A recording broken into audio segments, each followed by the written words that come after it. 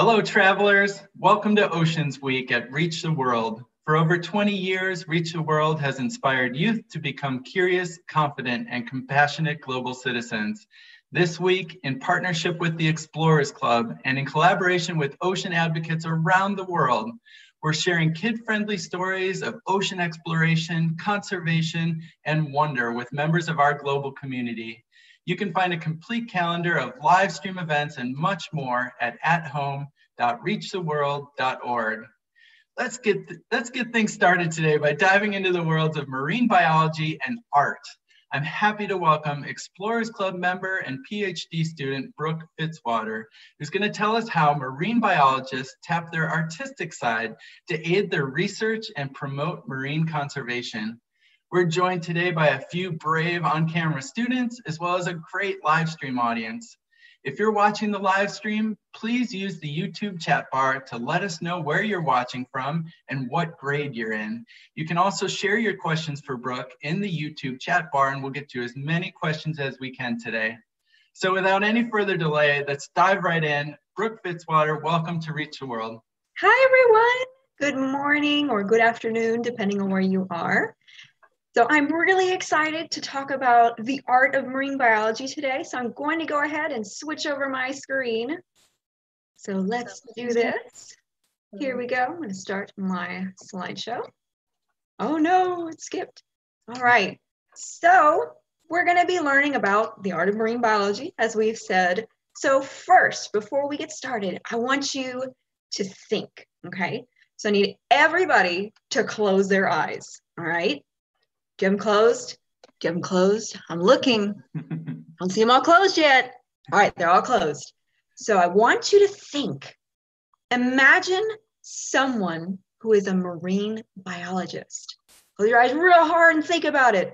What do they look like? What are they wearing? What are they doing? All right. Now, I want you to do the same thing. Keep your eyes closed, okay? And I want you to imagine an artist, okay? So what are they wearing? What do you see them doing? All right, you can open your eyes now. So did those two people look pretty different to you? Did they look the same maybe? What were things that they shared? What do you think were things that were different about them? Do you think that maybe they could be the same person? Surprise, they can be. So guess what? I do all of the things. So I am a marine biologist. So the picture, right, let me see if my mouse is active. It's not. But the picture with all of the dive gear on, that's me in Chile with all of my dive gear on. Then the picture in the middle is just kind of an artsy photo because I do photography. That's me and my rabbit Juniper. He's a good little boy. He's a good model. And then just for funsies, just to show you that marine biologists can do all kinds of cool stuff besides marine biology. There's me with my lightsaber. So I started learning how to do lightsaber spinning, and I can spin that staff. It's pretty hard, but it's really fun. You just have to do a lot of practice. So marine biologists can be a lot of different things. And marine scientists, okay, so it's a little bit different than marine biologists. They might study like how waves work. Maybe they study ocean canyons, okay? They can use art as well. But we're gonna focus a little more on marine biology because that's who I am and I know a lot about marine biology. So I do both research and I do art. And you can actually do both at the same time. Sometimes people will say, oh, well, you can't do both of those things. I'm here to tell you, you can, and I'm gonna show you why. So you can do all of the cool research stuff. So I have been to Chile multiple times. I love Chile. It's such a cool place. It's also cool in the sense that it's really, really cold. That water is so cold. Now this water right here, this is Easter Island. That water was not cold. It was really nice, actually. It was a good temperature, but that was a really cool place to dive. So Easter Island is actually the place where they have all of those Moai head statues. Maybe you've seen those, okay? So that's what's over there. So I was diving there with my team, the lab that I was a part of, and we were looking for different things. We were looking at corals, we were looking at sea urchins. It was super cool. And then I've done a lot of different research projects. So this right here, you're probably like, what is that? It's just a little snail. They're about this big, okay? We call them tegula. These little snails live in kelp forest, okay? So you might not know what a kelp forest is. A kelp forest, maybe you've seen those pictures from California where they have those big underwater plants. They're not actually plants, they're algae, okay? So these guys live in those places, but sometimes they go and they eat all of the kelp, and we don't really know why. So we think that it might be due to predators. And so if they're eating some algae on the ground and then there's a bunch of predators that want to eat them, they're like, I don't want to do this. So they'll climb right up into the algae and eat it. So that's a potential thing that we think. We're working on that publication right now. So what we did is we had all of these boxes. So sometimes you got to get creative because you don't have enough glass tanks. So we use these plastic containers. We reuse them multiple times, so that way it was more eco-friendly. So we would have this guy right here as a sea star. We would have our predator in there, and then we would have the snail in here, and we would just see, how do these snails react to different predators? Now, that sounds pretty cool, and it sounds kind of easy, maybe, but what if I told you we spent 24 hours and 48 hours doing this each hour without sleeping? That was wild. I don't recommend you do that, but for science, you can do it. So we would see how they would react each hour, and we would go and check them. We had these little red lights, and we would go at night. It was kind of cool though. At night, you could see all of the ocean at night and the moon on it. It was really pretty. We also did something called tethering. So basically, here's a brick. Okay, and I want you to imagine me, okay, and I'm a fairly shorter individual, okay, and I have all of these bricks, and I'm crawling along the bottom of the ocean with these bricks, and there were a ton of them too, and so we'd have to go and we'd place them. And so we have the snails attached to it, and basically we would put them there, and then we would leave, okay, we'd leave for a couple days, and then we'd come back, and we'd see, is the snail still there? Or is it gone? So if it's gone, somebody probably ate it. So that just helps us to see who's eating what. But I've also done a lot of research with fish because I love fish. Fish are my favorite animal in the whole wide world. I love fish. So I did a project with this little guy. Now, I know this looks crazy. Don't worry, we weren't stabbing him. He's okay. He's fine. What we did is we put these little pinpricks, okay, all around, just to make sure that we could see the different morphology. That's a really big word. What does that mean? It just means the shape of the fish, okay? So that just helps us to see little points, okay? And then what I did is I was studying habitat preference. That just means, where do they like to live? And does that change if they're with a predator? So it's really hard to see in the picture, but if you can see the circular pool, okay, there is a big fish and a very little fish that can be very hard to see. But when the big fish would move, little fish was like, nope, I'm out of here. And so it would immediately go and pick somewhere to live. Now, you might have noticed the adorable little guy right over here in the right-hand corner. He kind of looks like he's smiling, and it may not be a he. This is the fish I'm going to study for my PhD. So a PhD is basically when you go to school for quite some time. So I'll be in school for 5 more years, and you get to study something that really interests you, and you do your thesis on it. So the fish that I will be studying when I start my PhD this fall, very soon, is the mangrove rivulus fish. They're super cool. And you want to know why? They don't have any females at all. There's no females. Can you imagine a world without women? So in these fish, they don't have any females. They either have just a couple males, or they have ones that are boys and girls at the same time. So I'm going to be studying how they relate with one another and how they pick mates, because it's such a weird situation. They also live in mangroves, as their name suggests. So we're going to do research in southern Florida, in the Florida Keys, and we're going to do research hopefully in Belize, depending on, the current situation. So these fish live in mangroves, and mangroves are really important.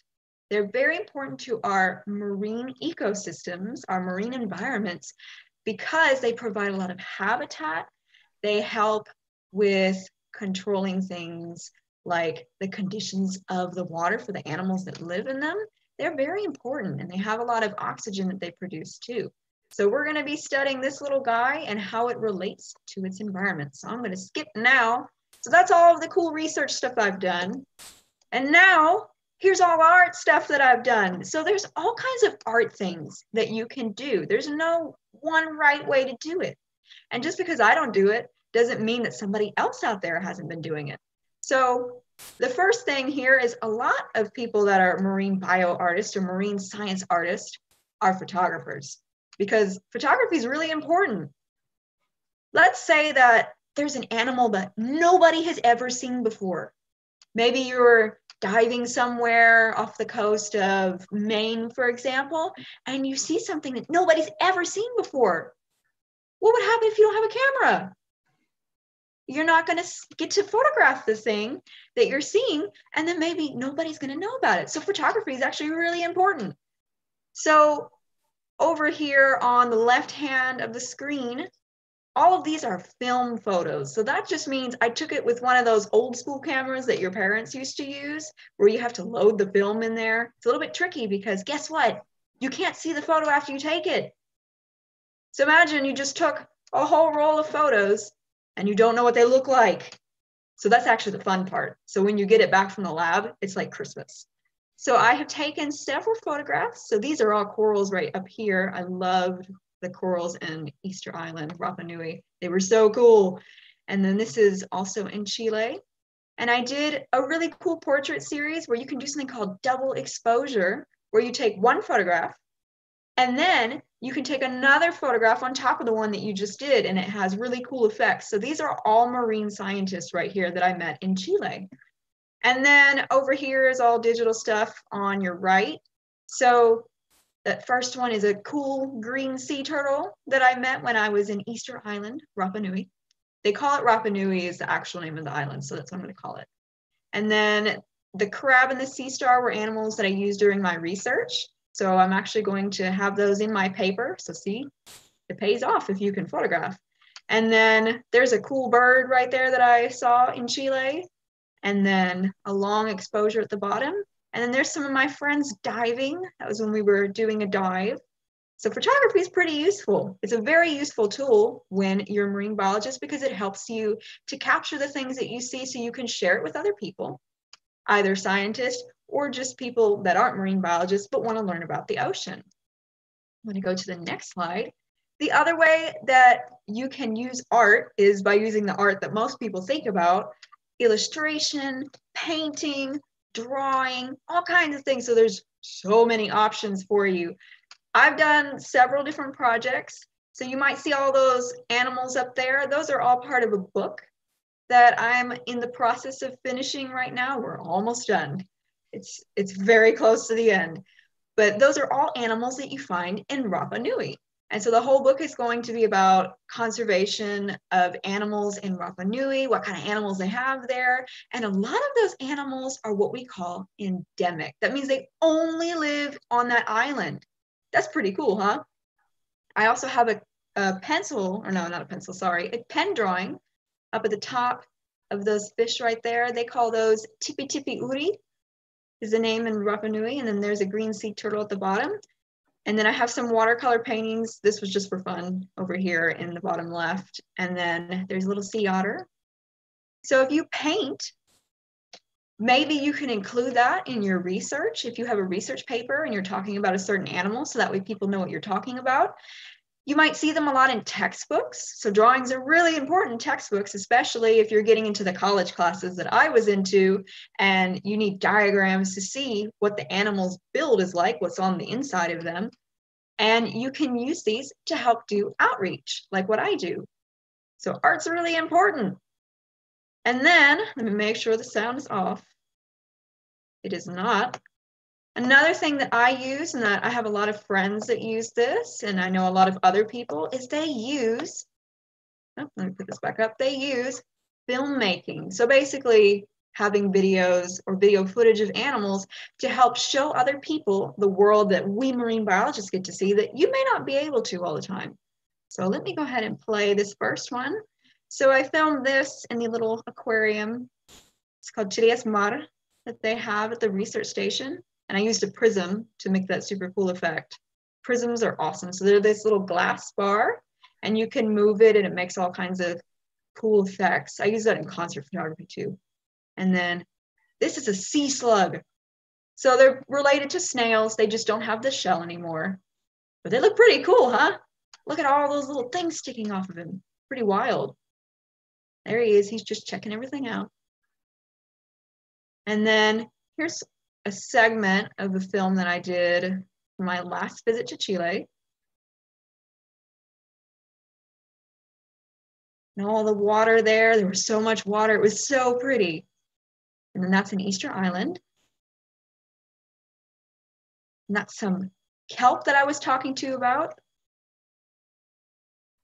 Do you see the little shrimp? And there's a little crab. Those are some friends of mine. That was a really cool beach called Matanzas. Look at those big boys and girls. And that's a fish market. So you wouldn't have seen those things if I hadn't filmed them. Filming is really, really important in making videos if you're a marine biologist, so that way you can share what you're seeing. All right. So those are all of the ways that I use art as a tool. But guess what? I'm not the only marine biology scientist or artist, excuse me, out there. There's a lot of different people. Oops, wrong thing. Hold on. Hold, please. There we go. There are a lot of us, and this isn't all of them. There's another slide. So some people, they use art like what I do for illustration, okay? Some illustrators right here. This is a friend of mine from Chile, Idalo. They use a lot of illustration. Sarah, she actually makes music. She's a PhD student in Scotland. She uses music to help people hear humpback whale songs. How cool is that? Did you know that you could use music for marine biology?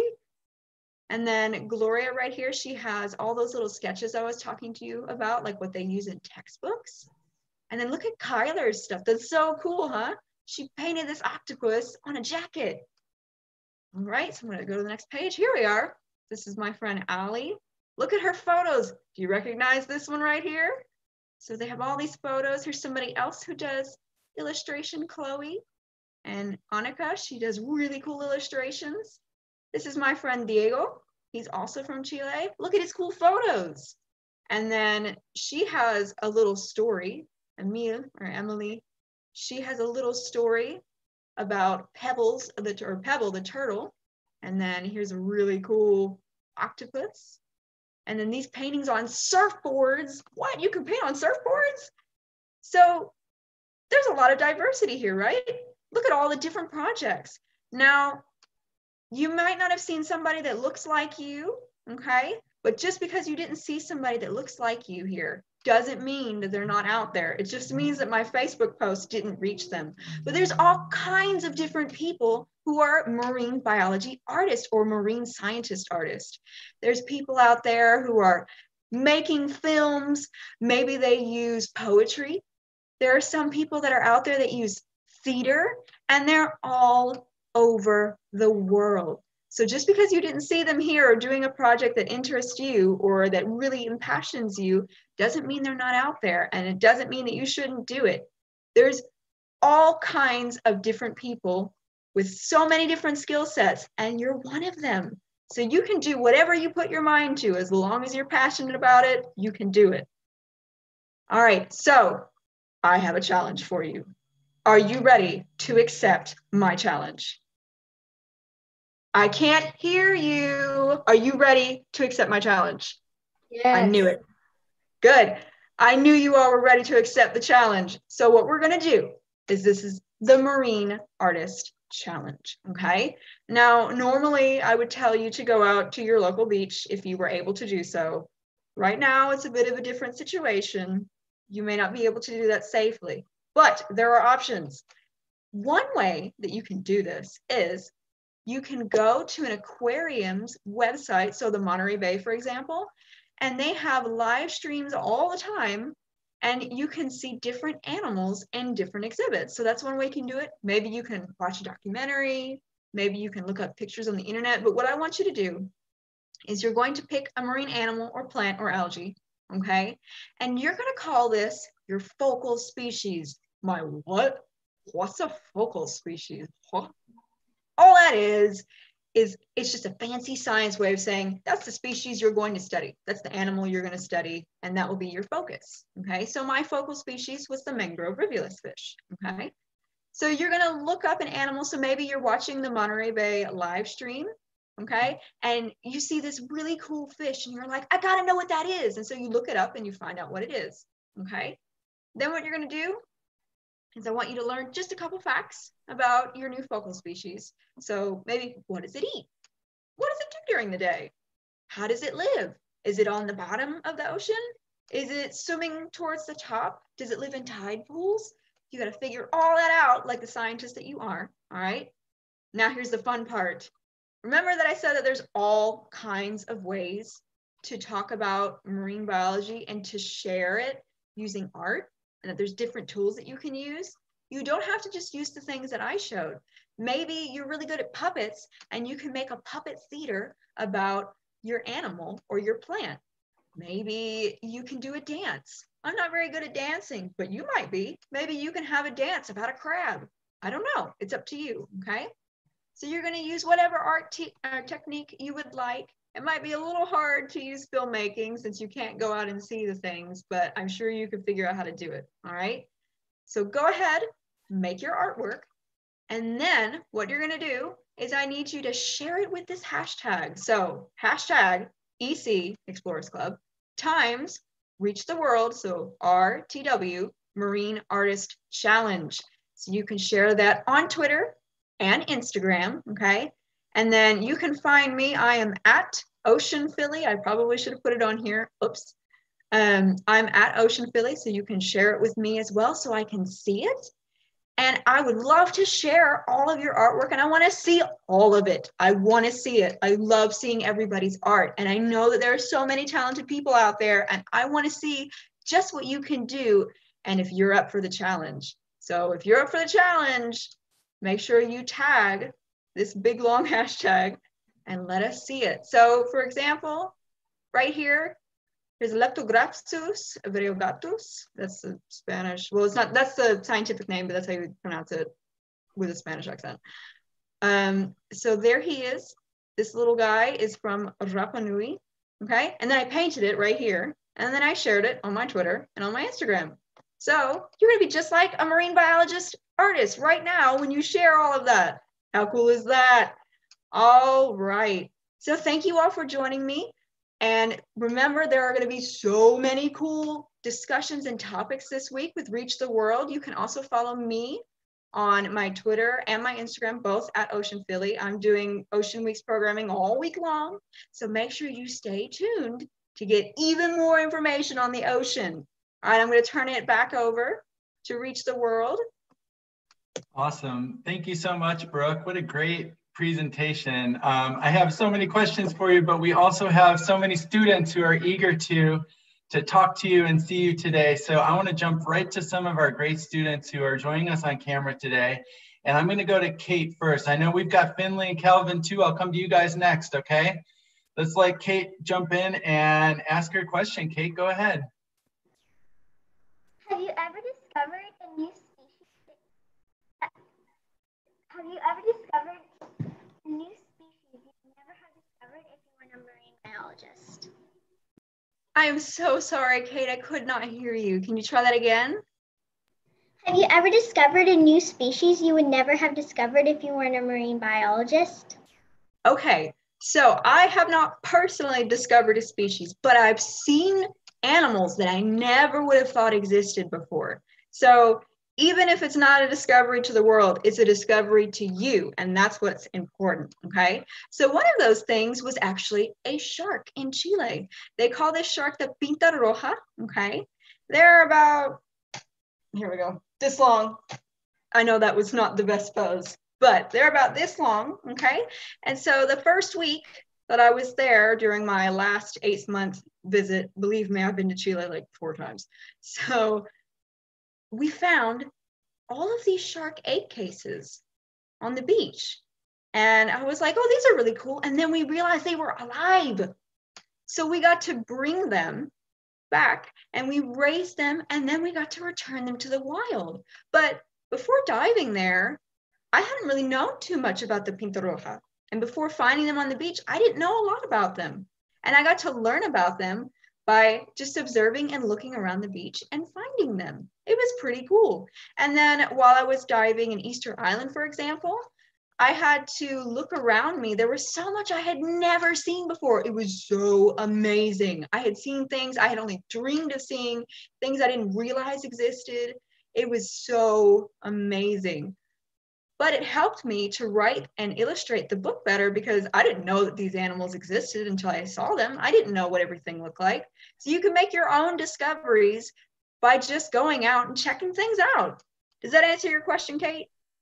Awesome. Awesome. Kate, thanks for such a great question. Finley, Calvin, I'll come over to you guys. You can decide who goes first. Okay, so what is the most recent discovery of a fish or a new fish? Okay, so they discover a lot of different fish all the time. So I wouldn't be able to tell you the most recent discovery, but I do follow this really cool guy on Twitter. And unfortunately, I just remember his first name. I don't remember his last name, but I think he's like Coral Reef Fish something on Twitter. I can tweet that out. But he's constantly doing these really, really deep dives. Like, I mean, crazy deep, like way deeper than I'd ever go, okay? Like 400 feet. And he finds all of these fish that are down there in the deep water because most people don't dive down there. Like, I can't dive down there. I don't have the training for it and my ears won't let me. But he goes all the way down there and he finds all kinds of fish that are really, really colorful that you would never expect to be down there that deep. So he's constantly just being like, hey, look at this cool fish we found. Look at this one. But there's so many different fish that people are out there finding each and every day. I wouldn't be able to tell you the most recent because somebody might have found one today and we don't know about it yet. They have to publish it. All right, he's fantastic. also a marine artist too. He photographs. Great question. All right, let's take another question. Go ahead. I don't know if that was Finley or Calvin who asked the question, but let's go to the other guy. Have you ever seen a manta ray, and if so, where? I have not seen a manta ray while diving, but I saw one in an aquarium. So the Georgia Aquarium has them. They're so big. But one day I really, really want to see a manta ray while I'm scuba diving. That is one of my top dreams for sure. But they're huge when I saw them at the Georgia Aquarium. Like, think probably like 3 times bigger than you actually think it is. And they just kind of look like a giant flying carpet. It's so cool. I do have a friend though that she dove with whale sharks. Usually people put the whale sharks and the manta rays together because they're so big and people love to see those. But she dove with whale sharks and she was like, this is the best day of my whole life. So that'll be mine when I get to dive with either whale sharks or manta rays. Good question. Yeah, very good questions, Finley. Calvin, thank you so much. We have a question from Alex on the live stream. He's a 3rd grader, and he'd like to know, what is your life story of being a marine biologist? Hi, Alex. So let's see if I can make this short. So I have always loved the ocean. I have always been excited about marine biology. I used to beg my mom to take me to the aquarium all the time, so much so that she once said, I think I took you to the aquarium one too many times when you were little, and this is what happened. That used to be my Twitter bio for the longest time. So we would go to the aquarium all the time when I was little, and I used to just love to look at everything. I was like, I want to be a scuba diver one day. And so for a while though, I thought about other different jobs, and I was like, maybe I could like study this other animal or do this thing. But when I was in 8th grade and starting 9th grade is when I figured out that I was like, you know what, I'm definitely going to be a marine biologist. So I've wanted to be one for quite some time. Now, I didn't learn how to dive until 2017, which was pretty late in the game because diving's kind of expensive, okay? Spoiler alert, it's really expensive. So I wasn't able to take the class, and I had already been to Chile twice. And I hadn't been able to dive there yet. And then I started diving, and that changed my life. I love scuba diving. You get to actually see all of those animals that you've learned about in textbooks or that you've seen in documentaries or in photos, and they're there right in front of you. And sometimes you'll just be diving and you'll be sitting there like this, and that fish is this close to you because they just don't really have a fear of people sometimes. Not all fish, it depends on the fish or the animal. But they'll just sit there and you can just sit there and watch it. And I was like this in Chile, and I was like, oh, there's a fish in front of me. It was amazing. And so I've been diving since 2017, so the past 3 years. It'll be my 3-year anniversary in August. And just so you all know, you don't have to live by the ocean to be a marine biologist. I have been living in Tennessee for quite some time, since 2007. If you know your geography, Tennessee is not next to the ocean at all. We're not even close. It takes a really, really long time in a car to get there. And Chile is a really long flight. You have to take like a 2-hour flight to another state that can take you the 8-hour trip to Chile. It's a long ways. And just to blow your minds, to get to Easter Island, it's a 5-hour plane trip across the ocean. That's how far away it is. So it was very weird sitting in that plane and going, wow, there's just water underneath me for a long, long time. It's crazy. So, oh, sorry about that sound. My bunny knocked all his food over. So anyway, yeah, it's really awesome that you can still do things like marine biology while you're somewhere that's landlocked. Because I know a lot of people that they actually are marine biologists and they live in places like Arizona, which is a desert. They work at aquariums, for example, okay? And so I knew that I love marine biology, but I didn't live near the ocean, so I had to go to the ocean. So that's why I went to Chile so often. So I got a lot of funding from my undergraduate university. I got funding from Explorers Club. So that way I could go and do all this cool research, even though I didn't live by the ocean. And you can dive when you don't live by the ocean. I dive in something called a quarry. So basically, it's this place where they take out a lot of rocks, and it's kind of like a lake, okay? Or we call it the big nasty pond sometimes because it's a little nasty, but it's fine. There's a lot of algae growing in it. So it's basically they've hollowed out all the rocks, and then some natural spring water comes up and fills it up like a lake. And so you just dive there. There's no waves. It's pretty chill. They got some fish there. You got to watch out for those fish because they bite. They're just regular old bluegills, but one bit me on the lip once, and that was not fun. But yeah, you can dive in freshwater. Surprise! So yeah, I guess that's my marine biology story. And before I forget, my marine biology story is starting a new chapter. Like we said earlier, I'm going to go and get my PhD. So now I'm on the next phase of my marine biology journey, and I'm really excited about it.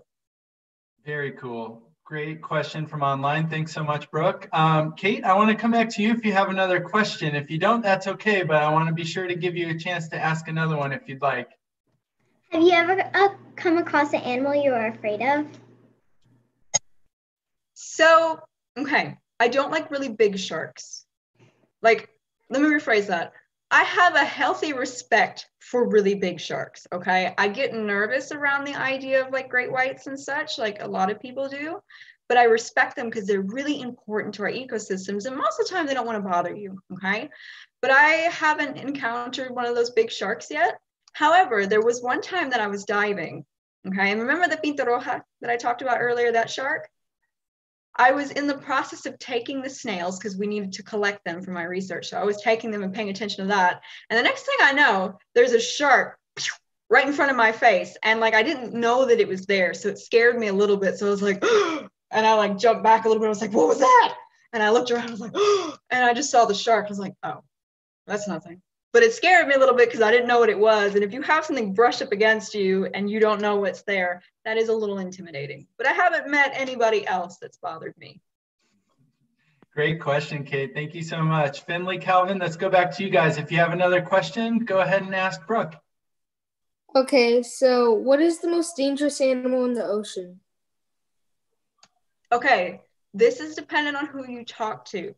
Okay, but there's a couple really dangerous animals in the ocean. The blue-ringed octopus is super, super deadly. So we don't play with those, but those are in Australia. So if you don't live in Australia, you're probably safe. If you do live in Australia, if you see a little octopus, don't pick it up, okay?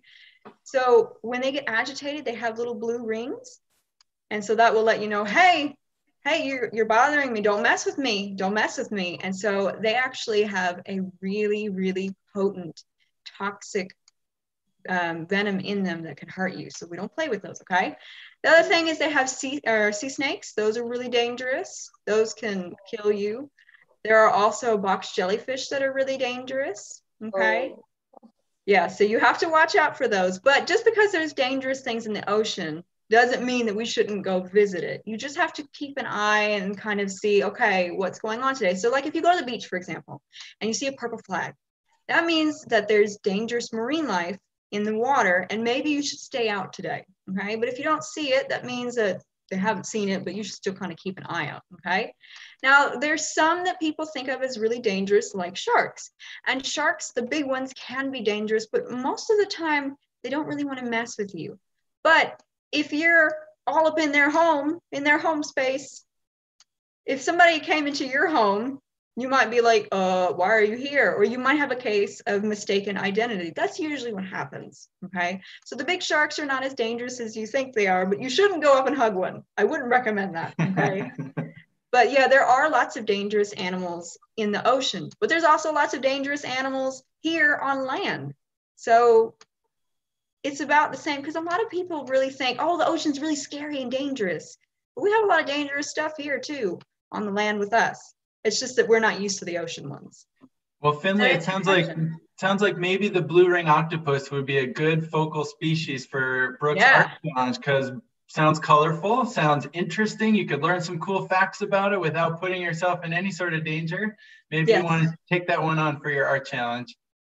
Let's go back. Sorry, Finley, Calvin, you guys will have to unmute. I want to take a question from Calvin. Calvin, if you have another question. Have you ever seen a predator either chase or eat a prey? Okay, so I have a cool story. I went diving with my friend Erasmo and Ali in Chile. Okay, we were looking for something called picorocos. They're basically these big barnacles, all right? And so we were looking around and we saw this weird thing happening, okay? There was a shark, another shark, and something called a hagfish, okay? Hagfish are weird. They're barely fish. They don't have a jaw, okay? And they make lots and lots of slime, okay? So it was a male shark and a female shark, okay? And they were in the process of kind of talking it out, right? They were fighting a little bit. And the hagfish was really excited because he thought that that meant it was mealtime. It was not mealtime, but he didn't get the memo. But he was kind of swimming around and he's like, what's going on? And he was looking everywhere. It was one of the coolest things I've ever seen. I have also seen fish eat, like I fed them. It was so adorable. So the little fish that I showed you all earlier that I did my research on in Chile where we had the little pinpricks, okay? I would feed them something called amphipods. So we also call those sea fleas. They look like fleas, but they're in the ocean. They're not actual fleas, okay? And I would feed them all the little sea fleas. And what they would do would be so cute. They would go, pew, pew, pew, and they would come up to the surface and they would eat all the little sea fleas. And it was so adorable because they were so excited about it, okay? And we would also feed the crabs. They would have little snails that were about this big. Oh my, they would destroy those snail shells because they're really strong. Trust me, okay? Don't learn from my mistakes, okay? Don't repeat them. I have had one of those crabs get me right here and it hurts so much. They have a really strong grip. So they're strong enough to shred those shells. So we would put them in there and you would just see them crunch all of those shells and there would just be little pieces everywhere. It was wild. So whenever you would go diving, you would just see all these little pieces of shells on the bottom and you're like, well, there was a crab here. So does that answer your question? All right, okay, great. Finley, Calvin, great questions. Thank you so much. Brooke, I have a question from Alexander online as part of the live stream. He wants to know, have you ever been in a tough situation in the ocean that was hard to get out of, and what did you do? Oh, oh have I? There's been a couple. So safety is the number one thing when you're scuba diving, okay? So we are always trying to be as safe as possible, okay? But there was there have been a couple times where we've been out and we were doing our research, and the wave conditions got a little bit worse than they were when we were starting. And so we would have to turn back around because it would just get to be like so bad that you couldn't see, or you're going like this. And it's like, yeah, no, we need to stop. So there was one time that we were out and we were searching for something, and all of a sudden, like everything just picked up and it was like this. And I'm like, oh, we need to abort this dive. And like, there was so much stuff everywhere and you couldn't really see. So we kind of came up a little bit and we were like, okay, so now we got to get back to shore. So we're trying to make our way back to the shore. Okay. And so during these times, you have to be very calm. Okay. And we were getting out before it was getting too bad, but it was still kind of rough to navigate. So you have to sit there and be like, even though you feel like, because if you do that, you can't breathe through your little regular mouthpiece. And I could probably go grab it in a sec if you want to see what it looks like. But basically we had to go down towards the bottom. So the bottom usually has less current. And so we're kind of swimming along the bottom and trying to make our way back. So we get back up, okay? We're at shore. We're very, very close to it, but the waves are really bad and you have all of your equipment on, okay? And you're trying to take all of it off and you're trying to get your fins off so that way you can get out, and you're going like this and there's lots of rocks and you're like, and so you just have to breathe. You always breathe through all of these, and you kind of have to think with your head, okay, I have to stay nice and calm, because if I panic, then I could have something really bad happen because I'm not thinking straight. So you think very clearly as possible, or as clearly as you can, and you just focus on your breathing. And so eventually we were able to hurry up and get out when the waves were a little bit more relaxed, because there's different timing with waves. And so you'll have a lot of waves, and then you'll have a period where it's a little bit more stable, and that's when you get out. And so that's what we were doing. And so we did obviously make it out and everything was okay, but it was a little bit like, oh my, white knuckling it to get out. But that's why you got to learn from our mistakes. And we learned that you have to kind of watch the conditions. And if it's going to get a little bit worse, or you feel like, oh, I don't feel comfortable with this, you got to get out. Great answer, or great question, great answer. Thank you, Brooke. I have a question for you real quick, Brooke. So if you're a marine biologist or an ocean scientist and an artist, how do you get your camera underwater? If I put my camera underwater, I think it would like fizzle and die. What sort of tools are available for artists underwater?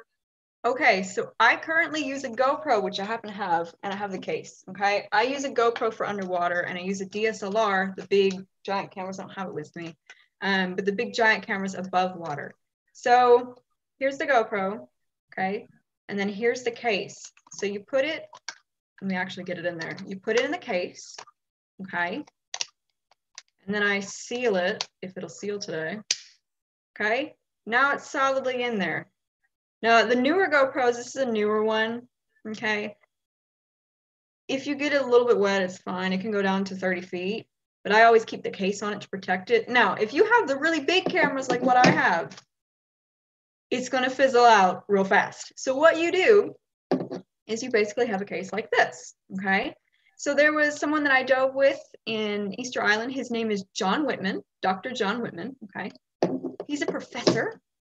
And so what he does is he has a really, like, I mean, enormous, basically a tank of a case, okay? No water is getting in that thing. And he treats it like his baby because it is his baby, all right? So he has all of that protection around his camera, and he's got handles too, so that way he can kind of go down and he's holding it like this, and you can turn and do all that, and it's nice and smooth. And he has lights on it. It's a really fancy setup. This is not a fancy setup, okay? This is the beginner step, and then eventually I'll make it to the big fancy step. But I have a lot of friends that they do have this. And so you have your big case, and that way the water doesn't get in. But you have to be really careful, because I've had friends that have learned the hard way. If you do not seal this correctly, the water can leak in. So usually you test it right before you go diving, because you don't want to be 40 or 50 or 60 feet down and then your camera leaks, because that's the end. So we always have to make sure, you know, everything's good, the seals are clean, and that way we don't have any leaks. So that's how you do that. All right, great. Well, that's really good to know. We are getting right up to the end of our time here. Time has flown by. It's been such an interesting and fun conversation. Brooke, we're going to add to Reach the World social media channels that slide with your art challenge, with the hashtags that you shared. So for any students who are watching us today or watching a recording after the fact, if you want to have a reminder of what those hashtags are for submitting for Brooke's art challenge, you can go check it out there. And I hope that we get lots of great student submissions. It's a really fun thing to work on. Thank you, Brooke, for bringing that up. The last question that I wanted to sort of close with before we go, Brooke, can you just sort of tell us why, in your mind, it's important for kids in the US to care about and be interested in and preserve our oceans? This is a really good question. It's one of my favorites. A lot of our life is super tied to the ocean. The ocean is way more important than you think. So a lot of our weather comes from the ocean, okay? And a lot of our food, the air that we breathe, a lot of people's livelihoods, so the money they make so they can feed their kids, comes from the ocean. And the ocean has so many awesome animals, just like you all have asked about, or maybe you've seen some cool animals before. If you've been to the beach or been to an aquarium or saw a documentary, there's so many cool animals and plants, and we have to protect those. And so sometimes people are confused, like, well, why does that matter? Why do we need to protect these? So for example, if there's a fish that everybody loves to eat, okay? If you eat all of the babies and all of the adults, are you gonna have any more fish? No. So we conserve these animals, we protect them, so that way we can have more of them in the future. Because every animal or every plant that's in an ecosystem that's supposed to be there, that's native, okay, they have a special role in that ecosystem. So maybe they provide food to other animals. Maybe they provide shelter. So for example, the kelp that we were talking about, if you take that kelp out of that ecosystem, if you rip it out, that's a loss of home, food, places to raise your kids, your fish kids, or maybe your crab kids, okay? They don't have that anymore. So they don't have anywhere to go. That's like if somebody said, oh, I'm taking your house out.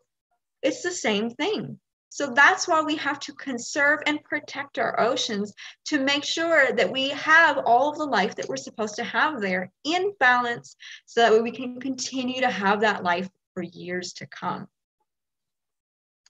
All right, great answer. We're gonna have to wrap things up there, unfortunately. We're out of time. It was so much fun to talk to you today, Brooke. Before I sort of close things up, I wanna let Kate and Finley and Calvin unmute themselves, if you guys wouldn't mind, and I'll give you a chance to say goodbye and thank you to Brooke.